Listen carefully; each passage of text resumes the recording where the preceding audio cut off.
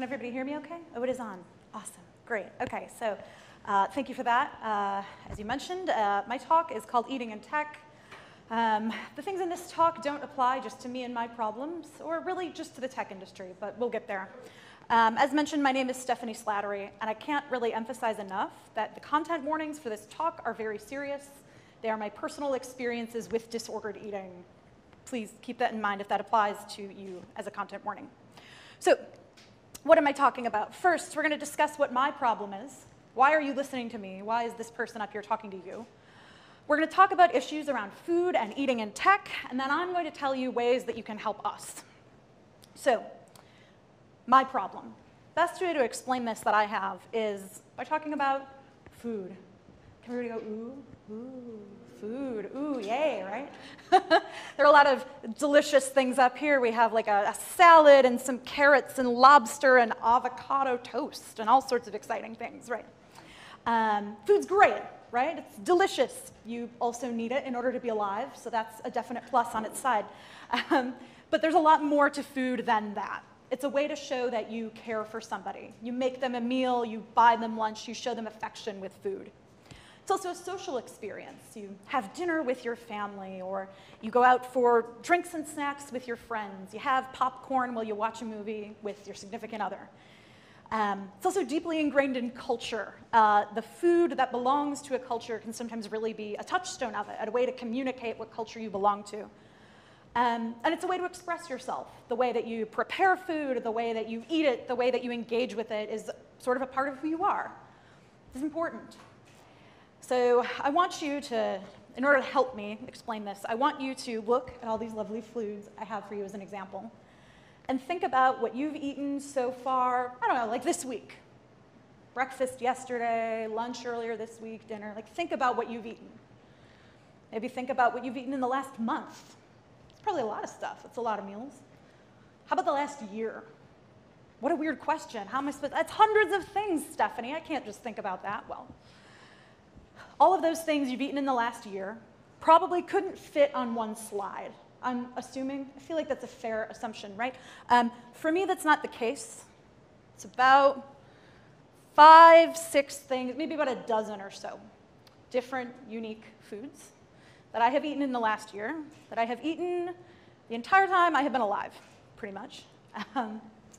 This is because I have disordered eating. It's a part of who I am.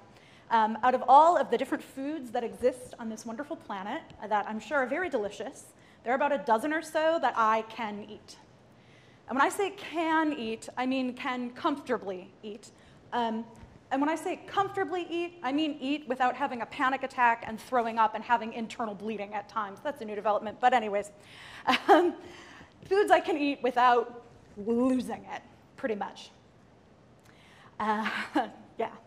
So unsurprisingly, this has a pretty severe impact on my day-to-day life. Who knew? You need to eat food every day. This is a problem I engage with a lot. Disordered eating, what is that? It's kind of a confusing term. It sounds like eating disorder. Is it the same thing? It's not really.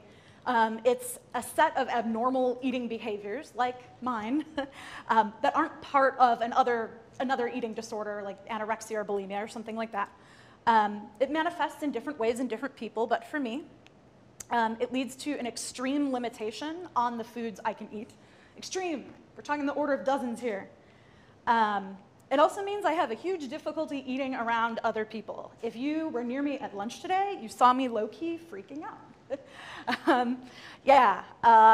Due to anxiety around all this, and it's kind of obvious that I eat in a weird way, that can make things incredibly uncomfortable when I see other people eat, when you talk about how I'm eating, things like that.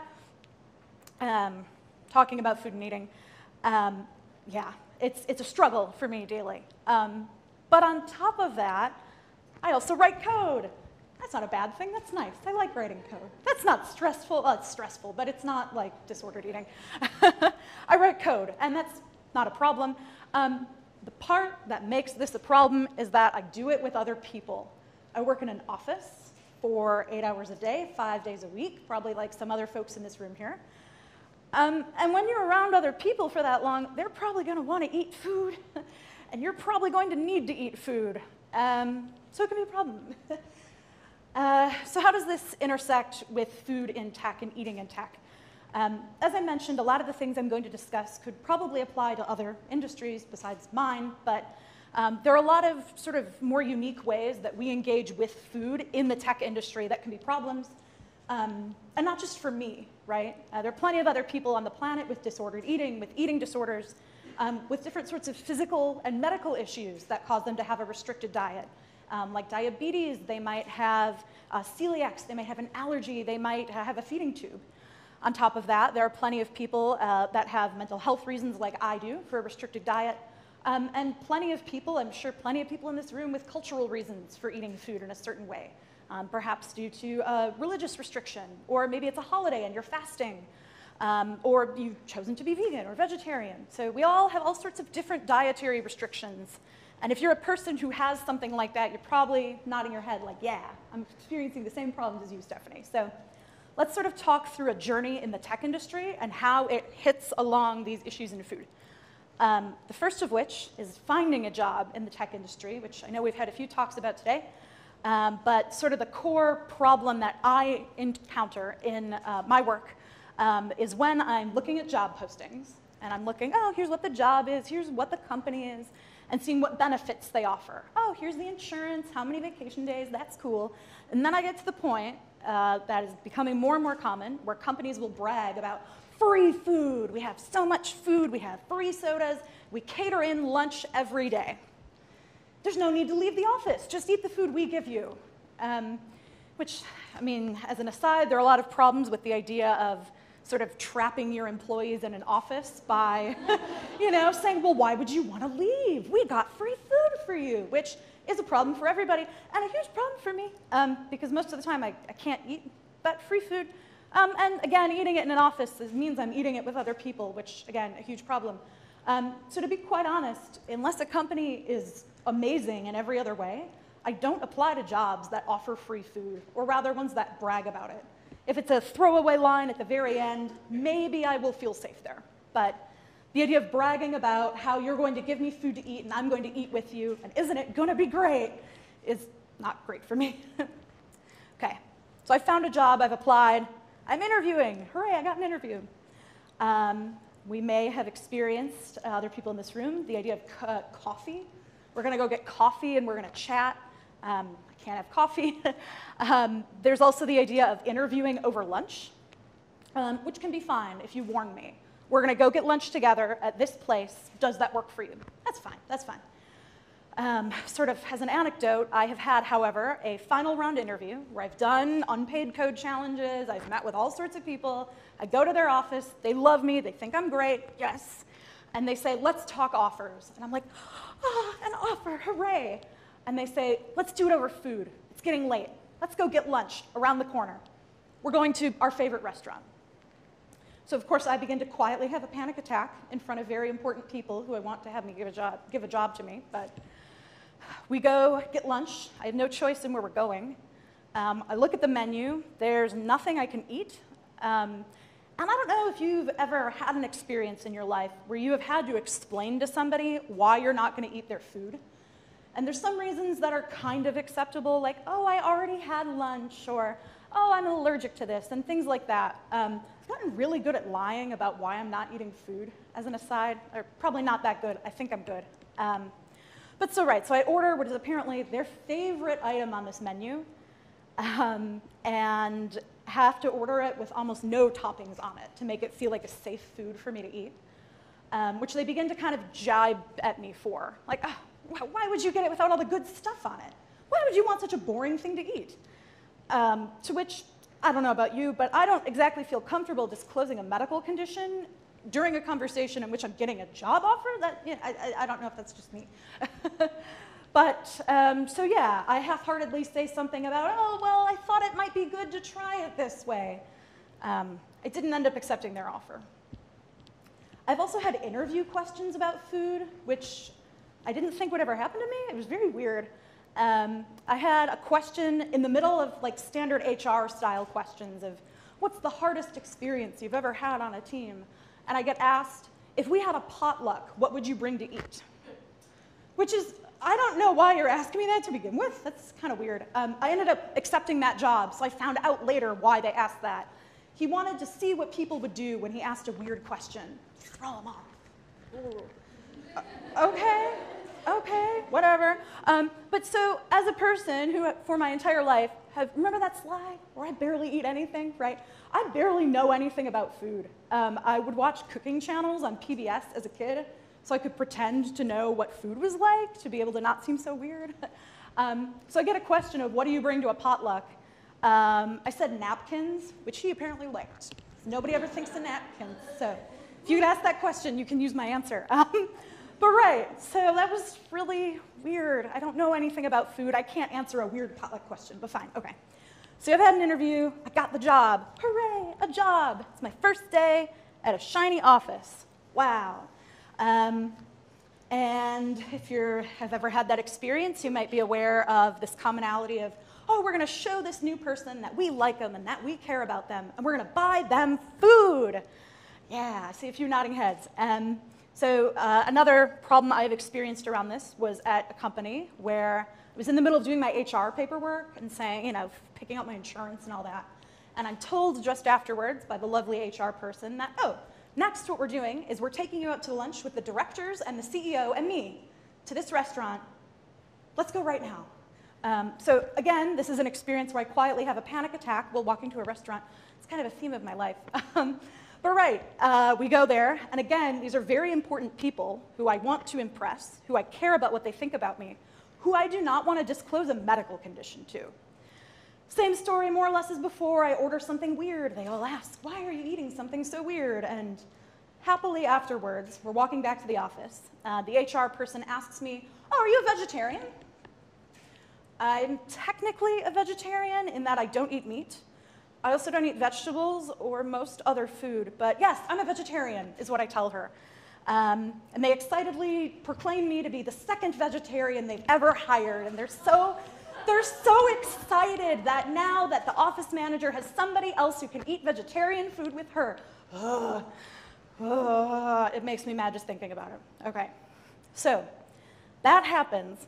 I've also had at a job where I'm new, and on my onboarding checklists, like, oh, you have to set up your desk and download these programs and all those sorts of things. I'm also told that as a way to onboard into the culture, I need to get lunch with all of my coworkers on my team individually or else. I don't think they would have fired me if I didn't get lunch with people, but when you're told it's part of cultural onboarding, you don't really have a choice. Yeah. That's the sort of thing that makes you want to quit a job right when you start it. But, okay. So I have a job, I've been there for a bit, and now there's this weird problem that I've not had outside of the tech industry of team lunches out. Because we're fun, and we're exciting, and we want to be friends and a family, and we're going to go get food together. So I had a job. It's actually the same job where I got the potluck question, to give you a sense of what's going on here. My boss offhandedly mentioned to me that the team loves eating sushi. We're big sushi fans. And I said, oh, I don't really like sushi, which is a lie. I've eaten sushi once, and I had a panic attack and threw up. So I guess you could say I don't like sushi. So I tell him, oh, I don't like sushi. And he goes, ha. And then he tells the rest of the team that Stephanie doesn't like sushi, and they all laugh and start to make fun of me just over time for not liking sushi, which I don't know why that's funny, but they thought it was. So then I clarify after getting a little freaked out by that, saying, well, it's not that I don't like sushi. It's that when I last had sushi, I had a bad experience, implying that the fish was bad, and it was a bad experience, so I guess that's not a lie. And he said, oh, ha, and laughed, and told everybody, no, it's not that she doesn't like it, it made her throw up, and they laughed, and continued to make fun of me for disliking sushi, which I still don't understand why that's funny. So of course, the first team lunch at this company, guess where we go? Sushi, yay! It's a very nice sushi restaurant with like 14 people on our team ordering all sorts of what I'm sure is probably very exciting and delicious and lovely food. and I sit there with a soda and a bowl of miso soup, looking terrified and eating nothing. And at some point, somebody notices I'm not eating sushi, and they go, "What, you don't like sushi?" And I went, "Yes, I don't like sushi. I can't have sushi. I threw up the last time I had sushi." And they kept making fun of me for this until I left that job. They made fun of vegans. It's really weird. Yeah, and when I'm saying this story to you in this room, I feel like this is a silly problem. Like, she doesn't like sushi, get on with it. I don't care, deal with your life. And I can't emphasize enough that this is a mental health condition that causes panic and a severe disruption to my life. But right. Ultimately, as an aside at that job, this led to me needing to be the person to organize every team lunch and every order of snacks and anything involving food, which was not in my job description. There was somebody whose job that was. But everybody decided that, well, it's too hard to figure out what to eat with Stephanie, so we're just going to make Stephanie plan all of that and organize it and invite everybody, and it was awful. But hey. So the next thing is the idea of lunch and learns. I don't know if anybody else is familiar with the idea of a lunch and learn. I'm seeing nodding heads. Okay, cool. To sort of catch everybody up, it's where you order lunch and somebody teaches you about something. And that's fine. Having food at a meeting, cool. No problem, no complaints there from me.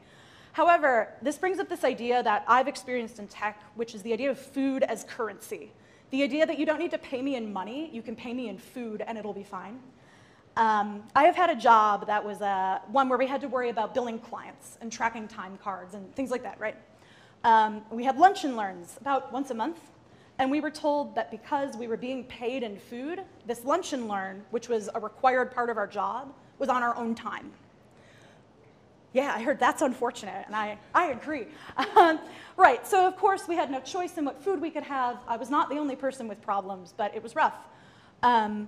Because I don't understand how for an hour-long meeting that's a part of my job, buying $5 a Panda Express is an equivalent value to my time, but fine.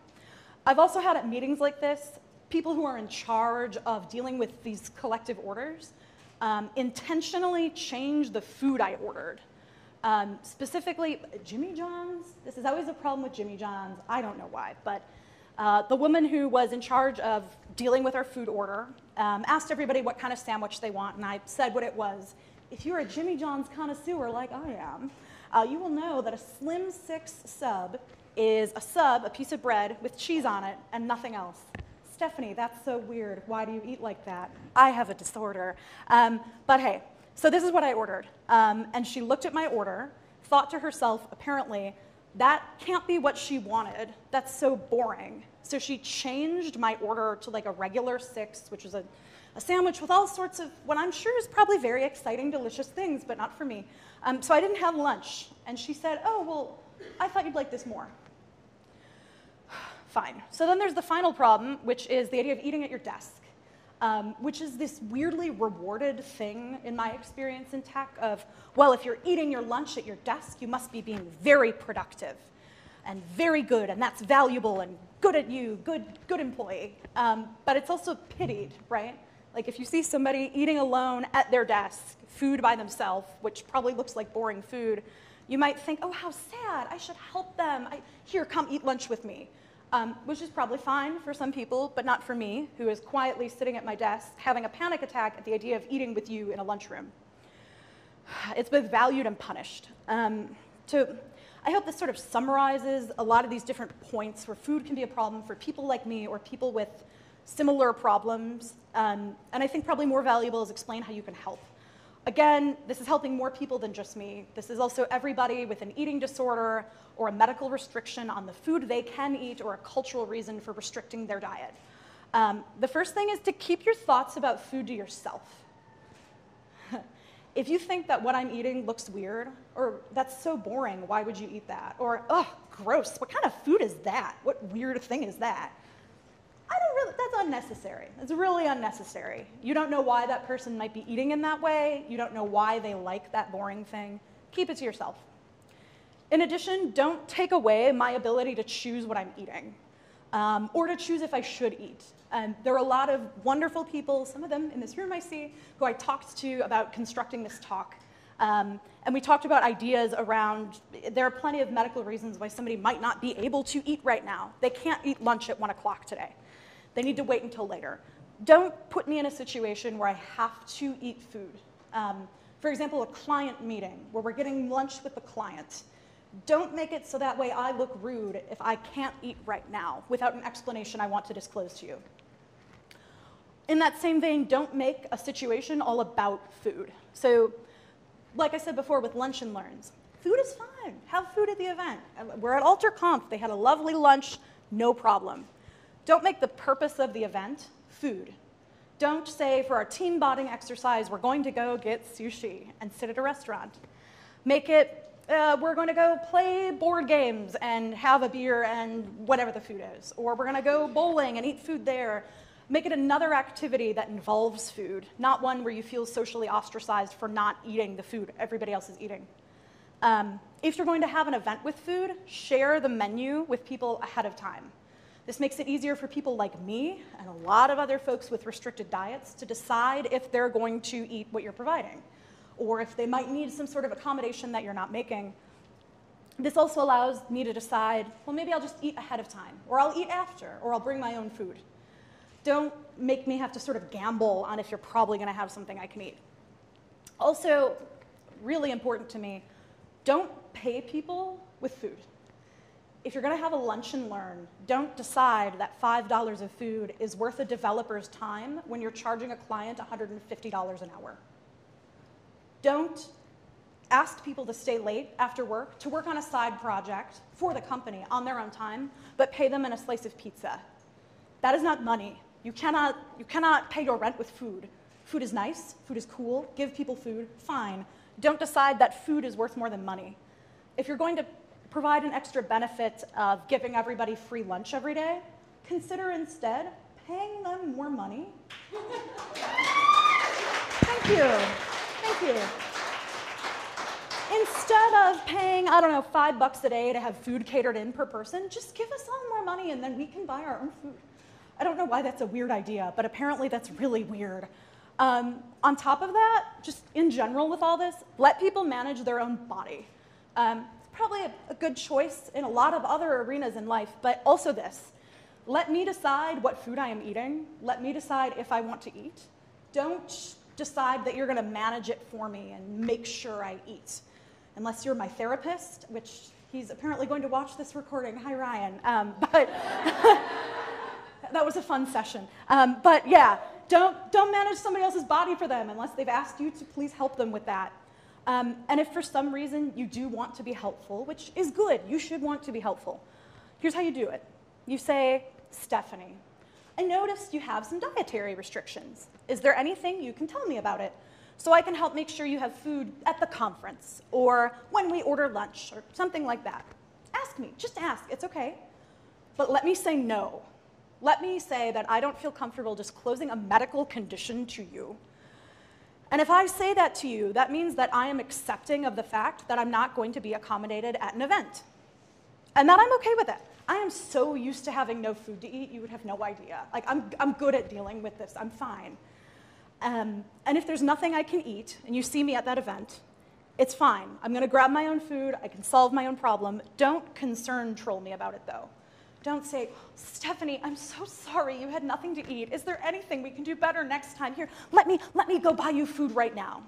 Let me deal with my own problem, unless I have asked you to help me.